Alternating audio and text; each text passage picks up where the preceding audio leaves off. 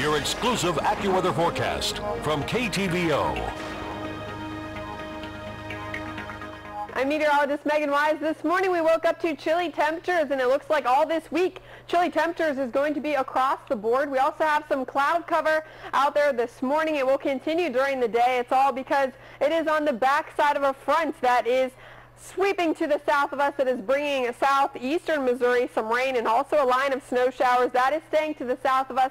We are just seeing the cloud cover to the back of the system, and also we are getting the chilly temperatures. So for today, we are only going to climb to 33 degrees.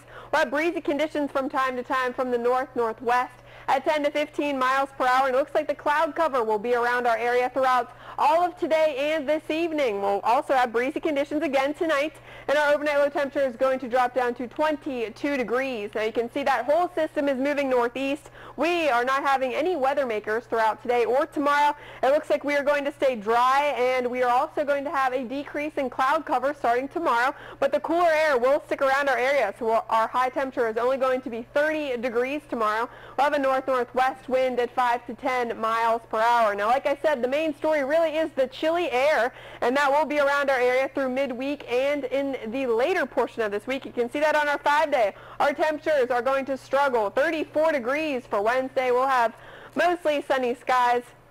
Thursday will bump up a degree. We'll hit the mid-30s, 35 degrees for Thursday. We'll have partly sunny skies.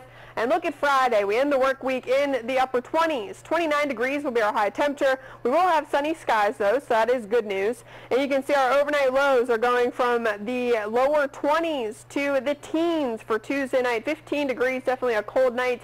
And Thursday night is looking cold as well, 18 degrees.